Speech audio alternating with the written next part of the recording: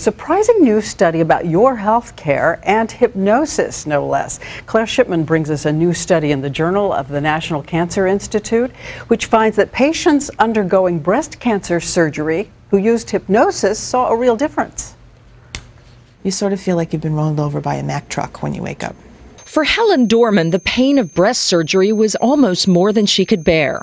I'd like you to close your eyes and let yourself relax. This, she's been told, can make a difference. And no, it's not a new drug, it's hypnosis. I'd like you to focus all your attention on that relaxing feeling in your toes. In fact, a new study in the Journal of the National Cancer Institute suggests hypnosis might reduce more than just pain for women before and after breast cancer surgery.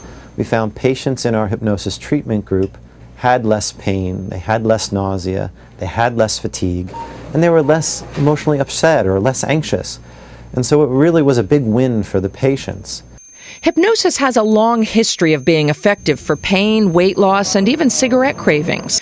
Amazingly, medical hypnotherapy has even been used in place of traditional anesthesia. During this operation, a doctor completed skin grafting without any other anesthesia. His patient, a frail middle-aged woman, was able to withstand the pain because she was effectively hypnotized. This was truly amazing. You cannot do this with anesthesia. Interestingly, the hypnosis patients cut down their costs as well as their pain. Surgical costs were reduced by about $773 per patient, mainly due to the time savings. Just a cool and relaxing feeling.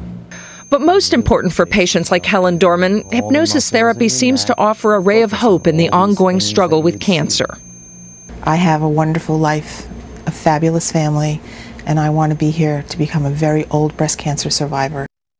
Now, the obvious question so many people watching this are going to have, would it work with other sorts of cancers, other surgeries? The author of the study will be looking at just that.